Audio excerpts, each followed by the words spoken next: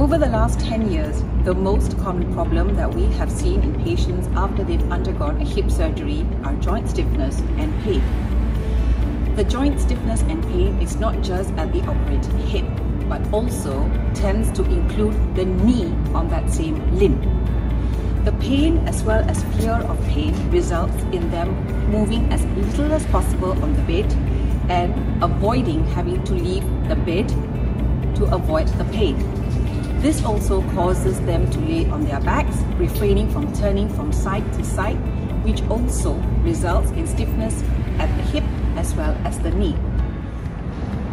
Hip fracture rehabilitation usually will take around 4 to 6 months.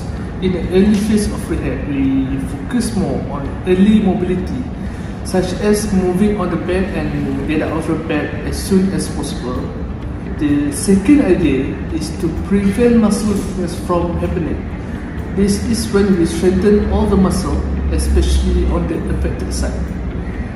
Apart from that, upper limb strengthening also will be included, as it plays a significant role to help them to use walking frame when walking. Okay? So as the patient gradually stronger, we start to introduce more exercises, which includes sit-to-stand exercises, balance exercises, and gait training, in order to prepare patient for walking and transfer.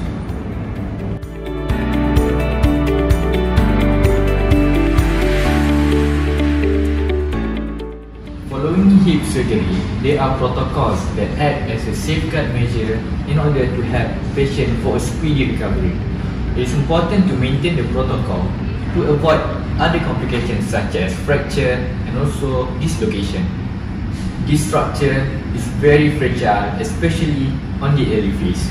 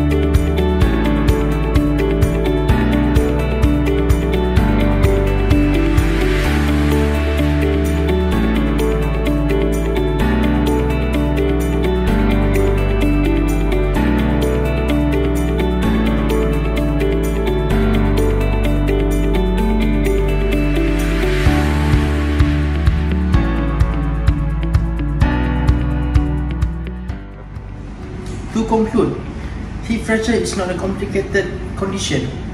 Through a proper rehab plan and care, it can be easily managed and the patient can be fully recovered.